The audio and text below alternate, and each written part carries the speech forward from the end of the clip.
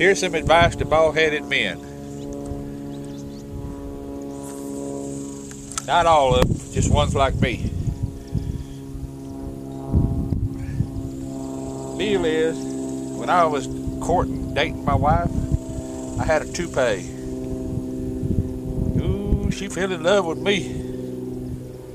Man, I'm serious, I had a toupee. Fell in love with me, but to make a long story short,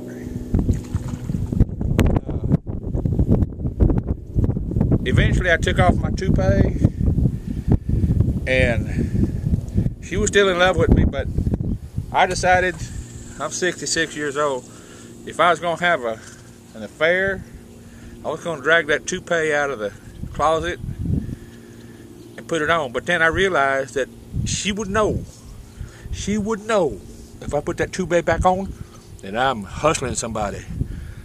So I got in the mood to hustle people, but I couldn't do that. So the only thing I could think of was to hustle female wrestlers, because they're used to these bald-headed people. So I go to some wrestling matches, and I smiled at this pretty female wrestler. She fell in love with me. I didn't even have my toupee on, and my wife never knew until now.